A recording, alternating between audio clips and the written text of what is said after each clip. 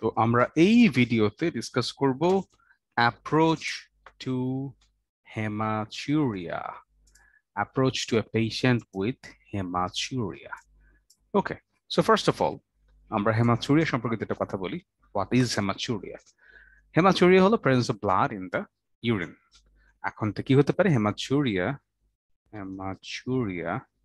can be gross and can be macroscopic. Gross মানে হলো যদি visible blood থাকে, that is gross, visible blood in the urine.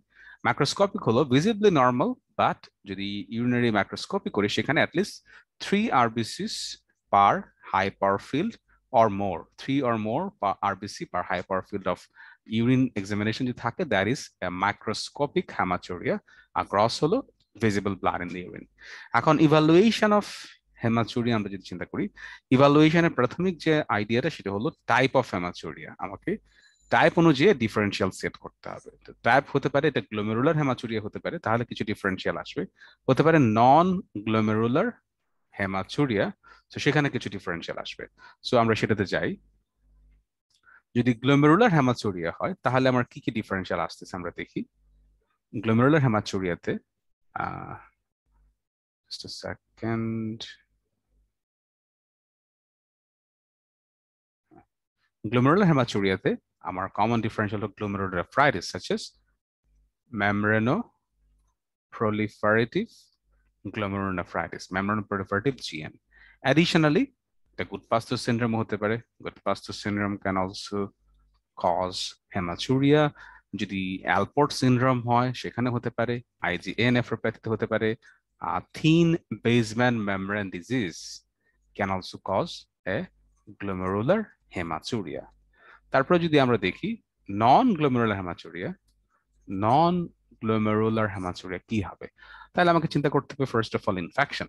So infections বা ইনফ্লামেশনস, infections such as UTI could be upper UTI such as pyelonephritis, lower UTI মানে cystitis, and may also be due to prostatitis.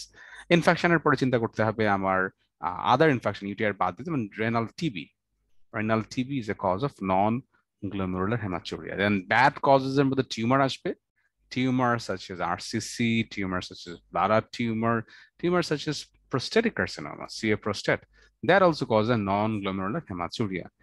Additionally, bleeding disorder and nephrolithiasis and bleeding disorder. আর দুটার মাঝখানে থাকবে হলো PCKD can cause both glomerular and non-glomerular hematuria, polycystic kidney disease. So এই differential গুলা মাথায় রেখে আমাকে ইভালুয়েশন করতে হবে। সো আমরা সেটাতে যাই। Let's clear all drawings. সেটাতে যদি যাই তাহলে প্রথমে আসবে হিস্ট্রি। হিস্ট্রিতে আমি কি কি দেখবো? সো যে কোনো এক পাশ থেকে শুরু করতে পারি, নন গ্লোমেরুলার ও গ্লোমেরুলার। আমরা নন গ্লোমেরুলার দিয়ে শুরু করি। সো নন গ্লোমেরুলার পার্সপেক্টিভ আমরা যদি হিস্ট্রি নেওয়া শুরু করি, first of all let's take history of pain. If there is any pain with hematuria, যদি পেইন থাকে, think about UTI, think about stone. Additionally, যদি পেইনের সাথে পেশেন্টের ফান থাকে, ফ্রিকোয়েন্সি, আর্জেন্সি, নকচুরিয়া, তারপরে ডিজিউরিয়া, lower abdominal pain, then also goes in favor of urinary tract infection. ঠিক আছে, সাথে ফিভারও থাকবে, ফিভার। আর যদি এরকম হয় পেশেন্টের ফিভার আছে, লো গ্রেড ফিভার, সাথে ওয়েট লস আছে, low grade fever with weight loss. Now think about TB. Now think about RCC, renal cell carcinoma. If the patient has hearing loss, এগুলো গেল গ্লোমেরুলার ক্ষেত্রে কমন কিছু, sorry নন glomerular ক্ষেত্রে common কিছু differential. Glomerular পার্সপেক্টিভে আমরা যদি কিছু ডিফারেন্সিয়াল নিতে চাই, লেটস ক্লিয়ার দিস।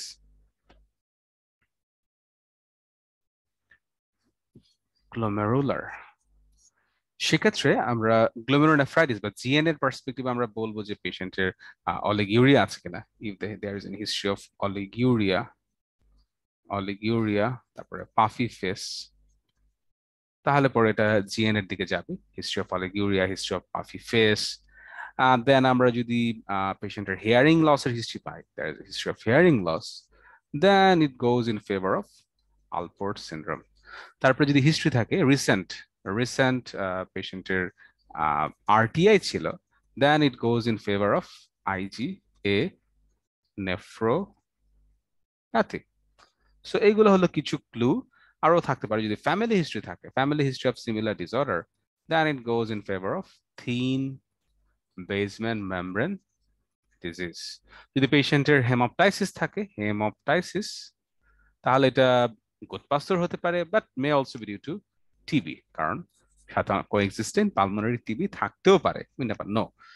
ঠিক আছে, এগুলো হলো পেশেন্টের হিস্ট্রি ফাইন্ডিংস। এরপরে আসি আমরা এক্সামিনেশন, আমরা এক্সামিনেশনে কি পেতে পারি, লেটস চেক দেম আউট। এক্সামিনেশনে কি থাকতে পারে? এক্সামে আমরা যদি জেনারেল এক্সামিনেশন করি, আমরা শুরু থেকে শুরু করি। First of all let's check anaemia under the I. যদি পেশেন্টের অ্যানিমিয়া থাকে, that may suggest RCC. Next আমরা কপালের মধ্যে দেখলাম ফিভার, সো যদি পেশেন্টের টেম্পারেচার থাকে, that may suggest TB, UTI, may suggest an RCC also, কারণ RCC may cause fever. দেন আমরা অ্যানিমিয়া দেখলাম, ফিভার দেখলাম, আমরা যদি ওভারঅল ফেসটার দিকে তাকায় দেখি যে পাফি ফেস আছে, puffy face, then it goes in favour of GN, glomerulonephritis. দেন আমরা নেক দেখি, নেকে যদি লিম্ফ নোড থাকে, ওভারঅল যদি লিম্ফোডেনোপ্যাথি থাকে, that may suggest TB, May suggest RCC। তারপর হাতে চলে যাই, হাতের মধ্যে আমরা কি দেখবো? হাতের মধ্যে দেখবো যে পেশেন্টের ব্লাড প্রেশার। যদি ব্লাড প্রেশার হাই থাকে, this mite suggest PCKD, this mite suggest other disorder, even RCC, কারণ RCC তে অনেক সময় ব্লাড প্রেশার বাড়তে পারে। ঠিক আছে, it can cause polycythaemia and can also lead to increase in blood pressure.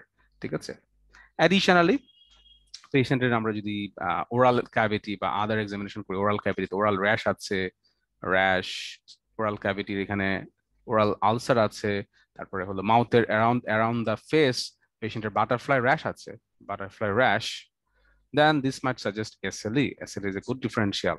ঠিক আছে, এরপর আমরা যদি অ্যাবডোমেন এক্সামিন করি, অ্যাবডোমেন এক্সামিনেশনে কি পাবো? অ্যাবডোমেন এক্সামিনেশন পাবো বায়োল্যাটারালি এনলার্জড কিডনি। যদি বায়োল্যাটারাল এনলার্জড কিডনি থাকে, দেন PCKD।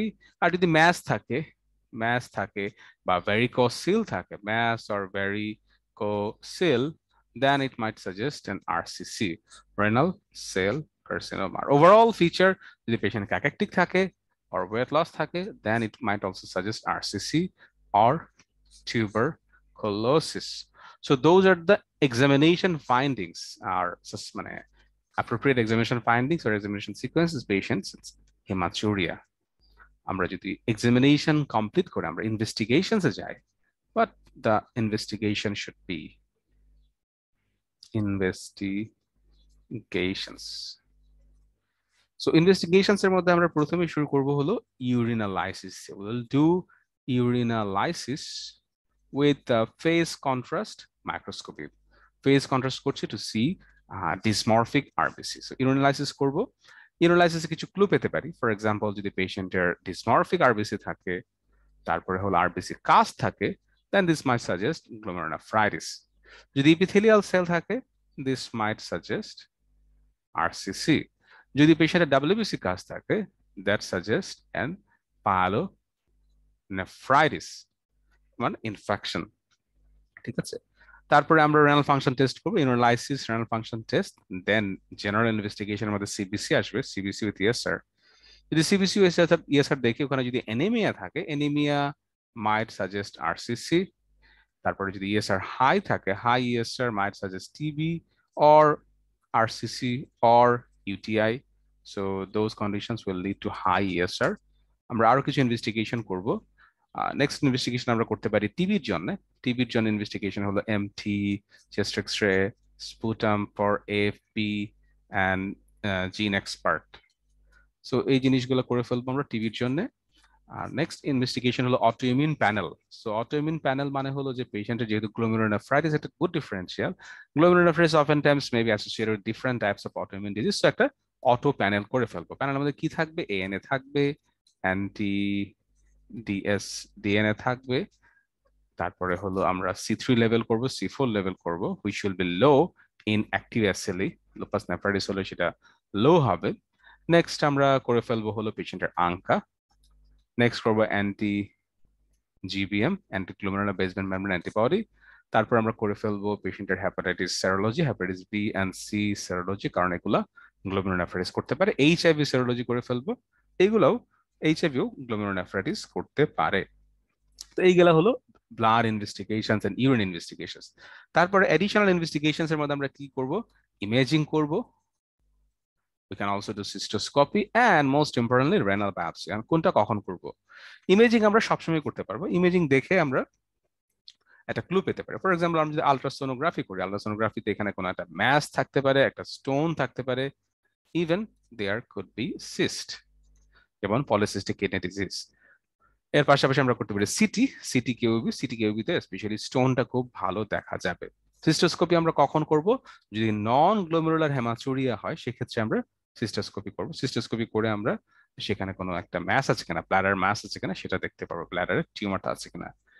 রেনাল বায়োপসি কখন করব? যদি গ্লোমেরুলার হেমাচুরিয়া হয় সেক্ষেত্রে আমি রেনাল বায়োপসি করব। এবং রেনাল বায়োপসি করার এটা হলো যে কোর বায়োপসি যখন নিব, you have to take 2 to 3 course, মানে কোর 3টা নিতে হবে, 2 থেকে 3টা, এবং সেখানে অ্যাপ্রোপ্রিয়েট অ্যামাউন্টের থাকতে হবে। সেটাকে আমরা 3টা টেস্ট করব: light microscopy, electron microscopy and ইমিউনোফ্লোরোসিস। Those are the test in glomerular in renal biopsy. এবং এইখানে আমরা কি দেখতে চাই? মেইনলি গ্লোমেরুলোনেফ্রাইটিস এর টাইপটা দেখতে চাই এবং ডায়াগনোসিসটা কনফার্ম করতে চাই। So those are the evaluation points of hematuria. So আমরা যদি বেসিক আউটলাইন দেখি, ফার্স্ট অফ অল আমরা ডিডি সেট করলাম, নেক্সট আমরা হিস্ট্রি দেখলাম, নেক্সট আমরা ইনভেস্টিগেশন দেখলাম, নেক্সট আমরা হিস্ট্রি দেখলাম, এক্সামিনেশন দেখলাম, এবং নেক্সট আমরা ইনভেস্টিগেশন দেখলাম। ডিফারেন্সিয়াল ডায়াগনোসিসের মধ্যে দুইটা ভাগে ভাগ করলাম, একটা হলো নন গ্লোমেরুলার, একটা গ্লোমেরুলার। তারপর আমাদের কয়েকটা ডিফারেন্সিয়াল, দুই পাশে 2 থেকে 3টা বা 4টা ডিফারেন্সিয়াল গুলো চলে আসলে এনাফ। হিস্ট্রিতে কয়েকটা পয়েন্ট বললাম, 5 থেকে 7টা, এক্সামিনেশনে 5 থেকে 7টা পয়েন্ট, ইনভেস্টিগেশন করলাম যতগুলা ডিজিজ আছে সাসপেক্টেড সবগুলা ডিজিজের জন্য অ্যাপ্রোপ্রিয়েট ইনভেস্টিগেশন করলাম। ইনভেস্টিগেশনের ওভারঅল আউটলাইন কি ছিল? ইউরিন এক্সামিনেশন, ব্লাড এক্সামিনেশন, তারপরে তোমার ইমেজিং ইমেজিং ছিল, and I'll also have biopsy. Those are the main headlines: urine, blood, imaging, and biopsy. Urine RE and phase microscopy. Blood এর মধ্যে আমরা mainly RFT দেখেছি. We have done RFT. We have also done some other tests, some autoimmune panel এটা করেছি, এবং টিবির জন্য test আমরা যদি করি সিবিসি ওভারঅল করতেই হবে। ইমেজিং এর মধ্যে মেইন ইমেজিং ছিল কি? Imaging was ultrasonography was the main imaging, আর সাথে আমরা সিস্টোস্কোপি করতে পারি। আমরা বলেছি যে নন গ্লোমেরুলার হলে সিস্টোস্কোপি করতে। বায়োপসি মেইন ইন্ডিকেশন হলো গ্লোমেরুলার হেমাচুরিয়া। That's all.